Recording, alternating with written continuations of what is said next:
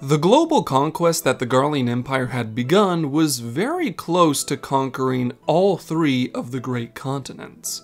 Ilsabard was of course the first to fall, followed by Othard shortly after. They even got their first steps onto the continent of Aldenard. But, as we all know, the United Eorzean Alliance was enough to stall and even begin to push them back. Yet the residents of Eorzea weren't the first to try and deny Garlean rule. Many countries fought valiantly to maintain their independence. Some of them even staged rebellions after being conquered. Within this lesson, we will discuss one such country. Gather round, my friends, for today we will discuss the diverse kingdom of Dalmasca and its capital city of Rabanastre. Now, many Eorzeans have heard of Dalmasca, but a surprising amount of them know very little about what this country was like before the Garlean occupation. The Dalmascan desert lies due south of the Scatae Range, which are the large mountains separating Dalmasca from the Burn. In truth, Dalmasca is a monarchy, a very successful monarchy at that. The Hur bloodline of Banagan has ruled over Dalmasca for nigh on 1,000 years. But what kind of kingdom was Dalmasca before Garlean occupation? Much like the city-state of Alamigo, Dalmasca is considered a gateway kingdom.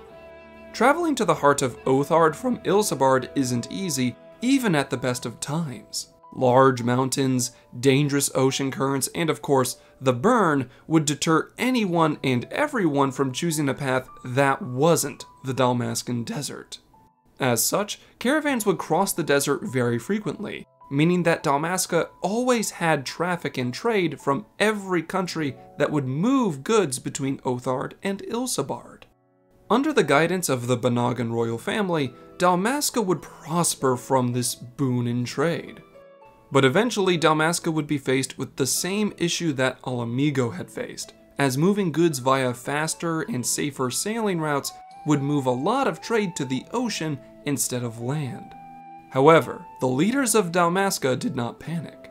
They simply secured their shipping lanes across the southern coast, meaning that a large chunk of sea trade still had to come through their territory. Thus, their civilization would continue to flourish as a gateway kingdom. But Dalmasca was known for much more than being a metaphorical bridge between the continents of Ilsabard and Othard. As a people, Dalmasca is a melting pot of culture. The last census I could find placed here only within 40% of their total population. Another 20% was made up of a reptilian-like race called the Banga. An additional 10% were of the Sikh, with only a minor 5% belonging to the Viera. The remaining 25% were a mix of Heideland's other races, from Elra to Hrothgar. So, as you can see, Dalmasca was a kingdom that was rich with culture from many different races and even more tribes. Many people attribute this to the fact that Dalmasca was a prosperous gateway kingdom, meaning that many caravans that came through simply chose to settle down and make Dalmasca their new home. However, when you have this many different races, cultures, and beliefs, tension is bound to build as these different groups begin to butt heads. As such, Dalmasca had a very simple philosophy of live and let live. Dalmasca would never force you to change how you think, but so long as you were within their borders, you wouldn't be allowed to cause trouble over differing views. For example, if you're the kind of person that desires to shout your beliefs and opinions regardless of where and when you are, you would be carried away by Dalmascan law enforcement for disturbing the peace. This policy took time for many groups and clans to get used to, as many cultures can't help but push their opinions onto others. However, over time, the people of Dalmasca learned the value of keeping their thoughts to themselves. To the Dalmascans, there's a time and a place for voicing your personal thoughts. Out in public is not that place. Yet this doesn't mean that the thoughts and feelings of the people would go unanswered. This brings us to Dalmasca's method of governance. As stated earlier, Dalmasca is a kingdom, with a king or queen of the Banagan royal family acting as head of the country most of the time. Their family's coat of arms is known as the Sun Crest, but it's more commonly known as their kingdom's flag. The Banagan royal family have led their people for centuries through both good times and bad. But their devotion to Dalmasca has led many people to revere them. The ruling council beneath the king and/or queen is known as the Blue Council. These individuals are officials that take care of the day-to-day problems that the royal family doesn't have time for, such as public relations, general legislation, law enforcement, and more. But here's a fun fact. The Blue Council got its name from the fact that the offices they work in were made with gorgeous blue tiles. Below the Blue Council, things start to break apart into dozens of different minor positions dedicated to helping Dalmasca run as smoothly as possible. So, if someone or a group of people have an opinion or desire they wish to be addressed, it would be presented to one of these minor groups of governance. If it's deemed important, it would be brought to the attention of the Blue Council. And if the Blue Council cannot make a decision, the final say will always be left to the king and queen. This system has kept Dalmasca at relative peace for many years, so it's little wonder that the royal family is so well liked. But the royal family and Blue Council aren't the only groups to make note of. Dalmasca's official realm of worship is a polytheistic religion called the Light of Kiltia. This church worships a primary deity known as the God of Light. And once upon a time, their religion had a lot more power in Dalmasca. However, as we covered earlier, Dalmasca has a policy against forcing any singular view upon all of its people. So, when the leaders of this church attempted to take greater control of the government, the royal family interceded, declaring that there will ever be a separation of church and state. But religious fanatics weren't the only people Dalmasca's leadership had to defend themselves from. Multiple invasions of their borders would occur over the course of history. As a gateway kingdom, its location was considered too good for some groups to not want to take for themselves. However, Dalmasca was ever resolute and pushed said invaders back time and time again. These would-be conquerors always desired to seize Dalmasca's capital city, Rabanastre. Rabanastre is the center of Dalmasca's power.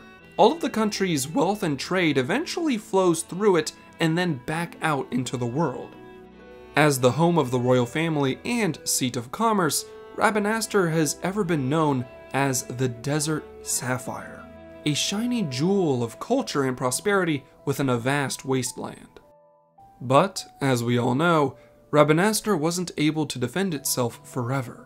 The Garlean Empire, with their advanced magitech, had already begun their conquest of Ilsabard and were moving southeast to take control of Othard as well. And of course, to get to the heart of Othard, they needed to go through Dalmasca. The Garleans knew that the capital city of Rabanastre was extremely well defended on both its western and eastern flanks. However, their northern flank was very weak, since Rabanastre never expected an invasion to come from the mountains. They never expected an invasion to come from the Burn. Led by the 4th Imperial Legion, Garlemald would fly from the north and bring the full weight of their magitech upon Rabanastre. This was the only time in Dalmasca's history where they suffered an overwhelming defeat, as Garlemald would launch multiple airships from the north to capture the city. The king at the time, Romanus Banagan Dalmasca, refused to pledge fealty to Garlemald. So the Imperial Legion decided to conquer the kingdom by force. The crowned prince, Rasler Banagan Dalmasca, died at the fortress of Nalbana as he attempted to repel the Garleans. Not only that, his twin sister, Ashelia Banagan Dalmasca, was reported as killed as well. Losing both his beloved children and so many of his loyal soldiers took away what remaining will the king had. Ramanas would surrender to Garlemald. The Suncrest, Dalmasca's flag, was banned. Not only that, but their religion, the Light of Kiltia, was also forbidden. And then, shortly after, King Ramenas mysteriously died after the occupation began. Some say that he died of a broken heart, but many more say it was a political assassination by Garlean soldiers. This event was about 30 years ago, and Dalmasca would become yet another Garlean-controlled territory. But the people of Dalmasca were proud, and civil unrest would ever be present within the kingdom. Over the course of the Garlean occupation, Dalmascan citizens would become more and more restless. And in response, Garlemald began to tighten its grip on them more and more. Eventually, the 4th Imperial Legion, led by Noah von Gebranth, requested aid from the 14th Legion, led by Gaius von Belsar. This call for aid would be answered, and many Garlean commanders would become infamous as they dealt with the would-be rebels. For example, a younger Livia Sas Junius would become known for her butchery, as she would publicly execute those she suspected of insurgency. After the continent of Othard was secured, the 14th Legion left and began its campaign against Eorzea, starting with Alamigo. Many years would pass, and closer to current times, the people of Dalmasca heard of Doma and Alamigo rebelling against Garlean occupation. This would spark a fire in them, as they saw this as their chance to try and fight back once again. But their resistance didn't go as well as the others. The capital city of Rabanastre would be fired upon with indiscriminate force by the 4th Imperial Legion, and countless Dalmascans would die. Even innocent people who weren't trying to fight back were bombed. This was the event that crippled Dalmasca and left its capital city of Rabanastre as the hollow shell it's currently seen as. When people speak as to why Garleans deserve no pity or peace, this is one of the events they point at. Such a horrific and violent display of power was seen as madness at best and outright genocidal at worst. But surprisingly, the Garlean bombardment had unknowingly revealed some of Rabanastre's deepest secrets. Things like the massive Garum Sith waterway and Lazalia Garden ruins were now exposed. But, in time, the brutality against Dalmasca would be avenged. The 4th Imperial Legion would suffer a devastating blow by the resistance of Bozia, and their legion couldn't call for aid from Garlemald's capital as that had been thrown into civil unrest at this time. Eventually, the 4th Legion would fall to ruin, and their leader, Noah von Gebranth, became a topic of conspiracy. Leaders of the Bozian resistance will tell you that he was killed and burned alive by one of his former soldiers, a man named Leon Q. Helsos. And yet, there are still others that say Noah escaped his own death and wanders the world as a man forgotten by time. This has made many Dalmascans speak of the ghost of Gebranth in hushed whispers. Despite how battered and broken Dalmasca is, things aren't entirely without hope, as there was a secret up Dalmasca's sleeve that even their own people were unaware of. There was an unknown organization that worked from the shadows to protect the Banagan royal family and Rabanastre. These unknown peacekeepers were called the Sarab, and a Viera known as Fran is one of its members. It turns out that Fran, alongside other members of the Sarab, had staged the demise of Ashelia Banagan Dalmasca, faking her death. This idea was actually approved by her brother, the late Prince Rassler, who believed that Garlean rule would mean the death of the royal family. His hunch was correct, as his father mysteriously died after the occupation began. Fran used an ancient Viera technique to place her into a deep slumber, practically freezing her in time.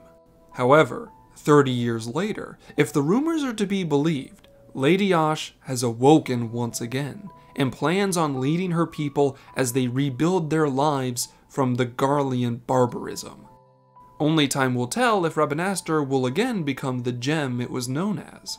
But, if history is to be believed, the Banagan royal family will see to it that Dalmasca is made to prosper once more. And that, my friends, is the modern culture and history of Dalmasca. Because of what they suffered at the hands of Garlemald, it's unclear if the current generations will ever truly forgive them. And not many people would blame them if they didn't.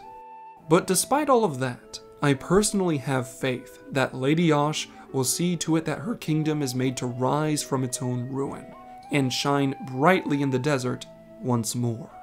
So, if you ever find yourself traveling to Dalmasca, remember my words. Listen instead of speaking, and you will earn their respect. And as always, stay safe, my friends. Thank you all for watching to the end. If you enjoyed this video, why not subscribe and share this with your fellow adventurers? With your help, I'll try to reach out even further and bring even greater stories to you. Although, I'd be remiss if I didn't acknowledge my biggest contributors. A grand thank you to Amina Viltaria, Travanchet, Potato, Sage Mouse, Sinalv Bagel, and Cizani, with an additional nod to the scholarships on screen. Links to things like my Twitter and that of my channel artist Caddy can be found in the description. Thank you all for your viewership as well as your support, and I hope all of you have a wonderful day. Class dismissed.